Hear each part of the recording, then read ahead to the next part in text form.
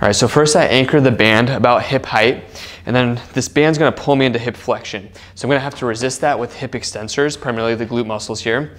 So I'm gonna push back into this reverse lunge position, and then I'm gonna drive forward using my ankle, my calf muscles, my quads, and my hip extensors here. So I come back, rotate my left arm forward, rotate my body a little bit towards the right hip. This will feed my glute. And then I extend up using everything. This is a triple extension movement here. And then slowly control back, and then push up. So I'm creating power here.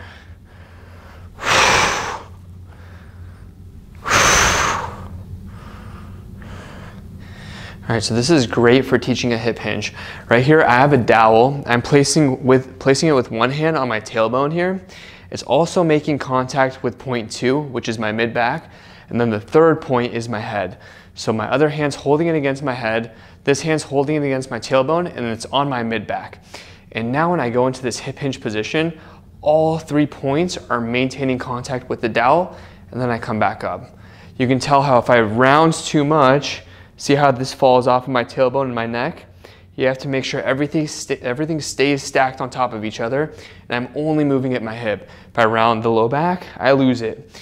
So keep everything straight, just move back and forth at your hip, and then come back. So this is the hip again. So I'm just moving here. If you want, you can put your hand here just to cue yourself to make sure you know how to do a hip hinge, and then test yourself by using a dowel. So here's a hip hinge using a band. This band's gonna pull me into hip flexion here. So I'm gonna have to resist that by using my hip extensors, primarily the glutes. So I'm gonna fall into hip flexion here, and then I'm using the glutes to drive forward and create tension on the band. I'm trying to pull the band away from me, or away from the anchor. And then come back, and then go back and forth. So you wanna squeeze the glutes as you do this. Don't use the low back too much. If you feel like you're using the low back a little bit too much, focus on tucking the tailbone underneath you, and then that's gonna be done by using the glutes. So you can drive the hips forward while tucking the tailbone underneath you. That'll bias the glutes a little bit more. Go back and forth.